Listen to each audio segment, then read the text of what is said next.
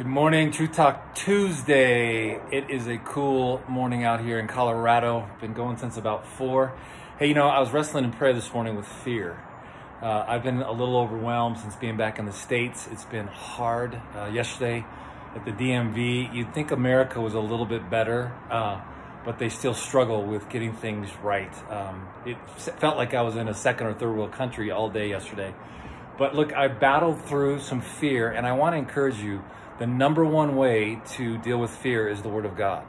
And the reason I say that is that the Bible is considered a sword, and we need to use it as a sword. And so we renew our mind in the Word of God when our mind's telling us fear, when our mind's telling us anxiety or rejection or other things. And so I want to give you just a couple of scriptures here that I use and I pray when fear comes or anxiety comes. And I'll tell you, I promise you, if you'll use this as a warrior, as the Word of God as a sword in this issue, it will break fear over your life and over your family's life. Pray these over your children, over your spouse, over your future spouse. So first one's Romans 12:2.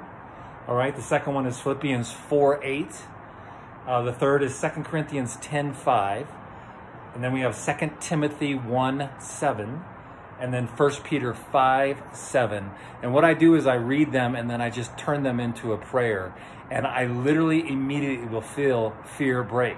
And then during the day, as fear tries to come and reside again, I just speak these scriptures out again and fear will raise. And so it's a battle. It's a fight. We're in it. We're in it together. I'm praying for you. Have an amazing Tuesday. God bless you.